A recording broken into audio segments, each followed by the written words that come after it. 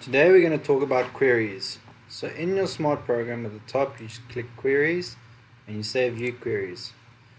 This is where you're going to find all your queries that you store and save. At the moment I have created my own folder structure as to where to add my queries, but in your program you will have to create this folder structure if you would like it, or you save it under this relevant area of where you're going to save the queries.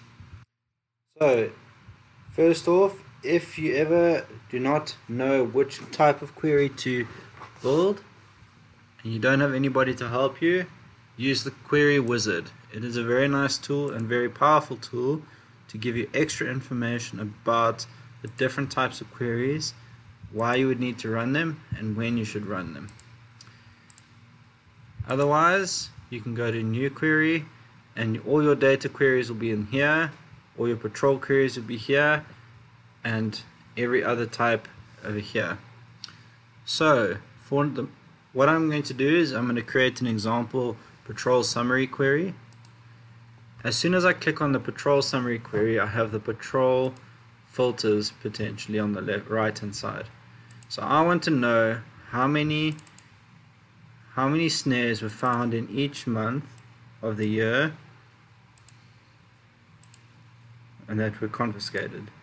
So in my illegal activities I found poaching and I want to count the snares. So if I run this query, it'll come up with a table that in 2018 in the month of February I have so many snares.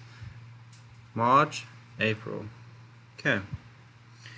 So if you want to add some extra things, you can move specific values between the group by option and row headers as well as to the column headers.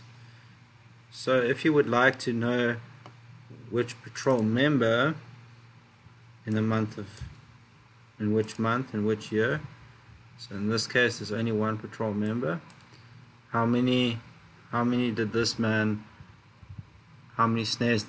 capture in 2018 in the different months.